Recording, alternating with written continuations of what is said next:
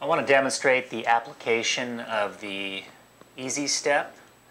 And so what you want to do is take the rubber-sided surface here, and that's going to go against the front of the shin and just underneath the kneecap and centered over the shin bone. Wrap the Velcro strap behind the knee. Snug securely, but not so tight you're cutting off blood flow, just so they won't slide over the calf.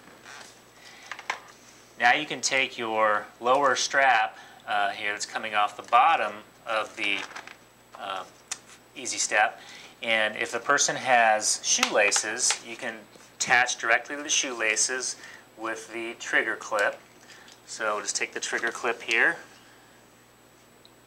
attach it to shoelaces, and then I can simply tighten the strap here by pulling down to adjust the amount of support or lift I need for the foot.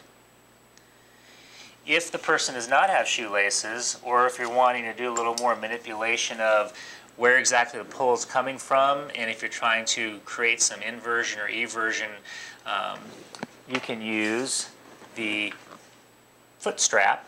And the foot strap simply is placed around the shoe.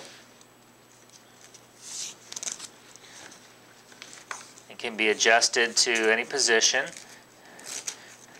And depending on if you want more inversion or eversion, you position the triangular ring here to the medial or lateral aspects of the foot to get your desired pull. If you just want a center pull, I'm just going to adjust this and place it in the center of the foot.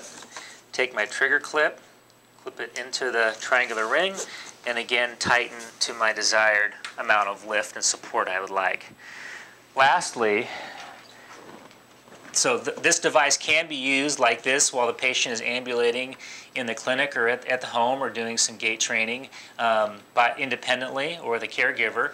And the other thing we have is a handle that can be added that for the individual who needs some lift or support to advance the limb, or for example going up and down stairs, you can attach the handle to the triangular ring that is on the upper part here of the Easy Step, and you can adjust the length of this handle to make it comfortable and ergonomic for the individual that is assisting in moving the leg.